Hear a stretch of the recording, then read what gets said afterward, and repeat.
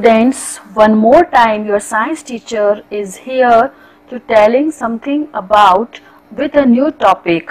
So students, in this picture what you are seeing, anybody can tell me? I am telling you that you are seeing some vegetables and fruits and leafy vegetables, leaves are here, and you are seeing flowers pictures are also here.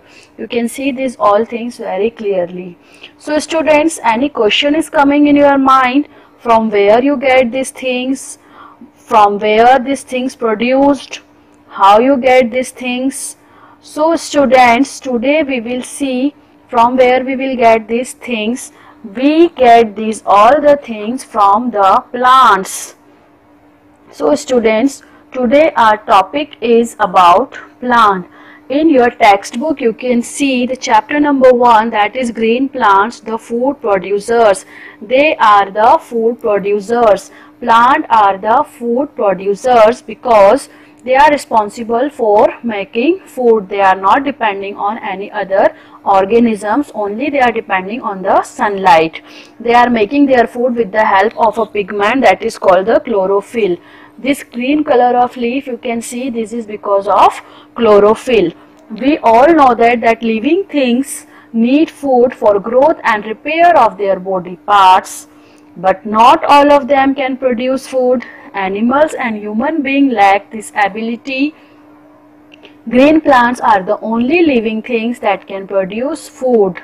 They are able to do so because of the presence of substance called chlorophyll. This chlorophyll word is new for you, so you have to learn the spelling. Chlorophyll is green in color and is also responsible for imparting green colors to the leaves. It is giving green colors to leaves. So students, now we will see in this chapter how leaf prepare food. Which parts of plant prepare food? That is leaf. Leaf is a part of plant which is responsible to prepare food. It is also called the kitchen of plant because their food is preparing. Now we will see all the parts of plant. So students, we will see in this picture very clearly.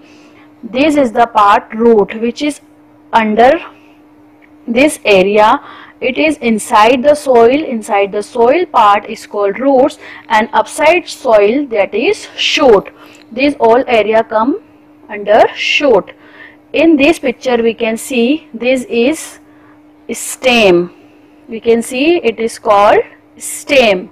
This red color you are seeing, this it is called fruits. Like you have seen one example, this it is different kinds of fruits. You can see this apple, it is also a fruit. Then you can see leaf. These all are the leaf. It is the leaf of plant. You can see flower. You can see in this picture different flowers are there. In these also flowers may be in different colors. It may be green, it may be yellow, it may be pink. Different types of flowers are there. You can see this bird. This bird is converted into flower. Half of the flower part is becoming full after this development of bird, and branches are also there from this stem. There are so many branches. You can see in this picture, it is very clear. So student, these all are the parts of plant.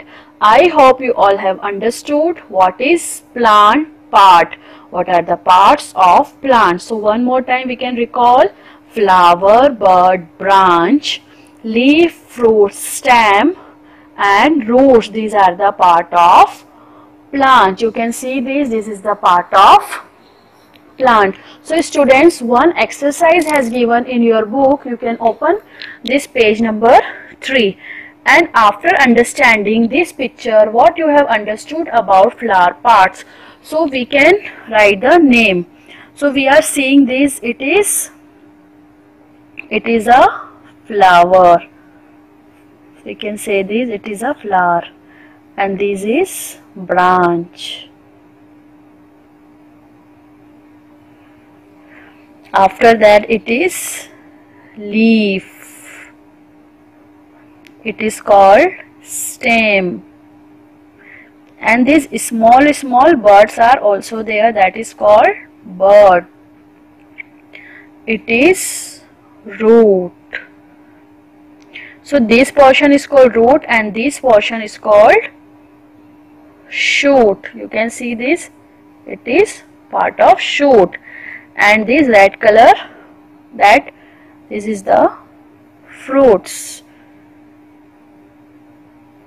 So students, it is very clear. You can fill as a worksheet. You can complete this work now only in class, what you have understood and what are these parts of plant, what do we call that. So students, it is very clear about parts of plant. It is flower, bud, branch, leaf, fruit, stem and roots. Now we will see our next topic, that is structure of leaf and function of leaf. You can see it is the structure of leaf. I have drawn this for you. This is the upper part, that is called tip, and these are the margin. This is midrib. These are the veins and this is lamina. This lining part, it is called petiole, from where this petiole is attached to the plant. So this is the part of leaf. You have understood this is the top part, so we will tell tip, then margin, all corners, this midrib, from there veins are coming out, that lamina is present in the leaf and the color of leaf is green because of the presence of that chlorophyll. If we will see in our biology lab under the microscope, so this leaf is having minute typical pores, like these small pores are present in the leaf.